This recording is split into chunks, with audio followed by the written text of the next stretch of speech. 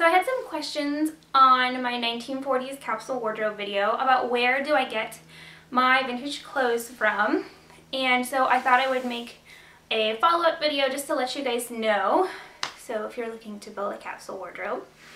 So first I'm going to start off saying that I actually make most of my own clothes, and the main reason for this is I have a very curvy figure, particularly in my lower half. I have very large hips compared to my waist size, so it's very difficult for me to find bottoms and dresses that are going to fit both my waist and my hips. So that's one of the reasons that I do make a lot of my own clothes.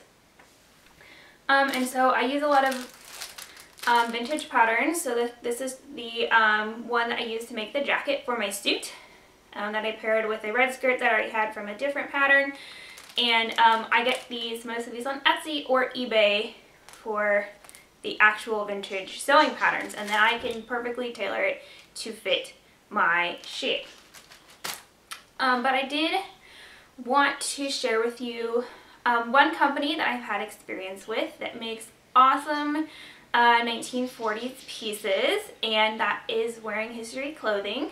So the blouse that I'm wearing today, this is their Norma Jean blouse. It's got a cute little collar and these kimono sleeves, and it's kind of fitted at the waist but a little bit blousey around the top, so it's super comfortable and you have huge range of motion and you can do things in it, which is great because we actually have to live in our clothes.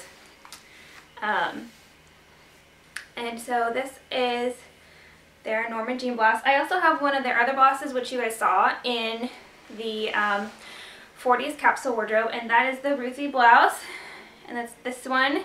It's in a little polka dot chambray, which is super cute.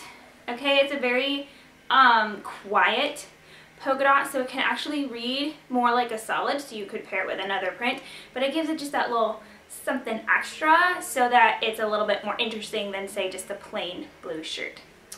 But this shirt has, again, a cute little collar, a little 40s sleeve. It's a little bit gathered at the top, but it's not like hugely poofy. And I've got these great little buttons on here. Okay, so these are the two pieces that I have from the Wearing History Clothing line. Also in the line there are two dresses, one that features the same polka dot chambray, one that features part of a dress in this really cute music print, and also 1940s trousers, the nice high-waisted high-waisted wide-legged trousers. So those are all really great wardrobe building pieces if you're looking for clothing for that. And this is a newer company that started not too long ago, and I was super happy to be able to participate in the Kickstarter for this company so that they could come out with their very first line, and I'm really excited to see what sort of other things that they come up with. I actually wear that blue Ruthie blouse a lot. It is super comfortable, and again, it has really great range of motion. That's one of the things that I don't always like about sewing with vintage patterns, is sometimes the sleeves fit kind of wonky and you can't really like lift your arms up that high and do things in them. So they're really great. They'd be perfect for, let's say, a swing dance event where you have to be having your hand and swirling and the twirling and all that kind of stuff. But they are super great. I have not tried any of the dresses or the pants, again, because of my shape. I would not fit, especially in the 40s sizing. I can't buy anything off the rack that's 1940s because there's not going to be enough space for my hips. But that's a really great company to purchase from. And in addition to the clothing line, they also have a pattern line which has been around for a lot longer, and I do sew a lot from their patterns, and I brought a couple to show you guys. They offer a more wider variety of styles in the patterns, including historical patterns, 1930s patterns, and also many 1940s.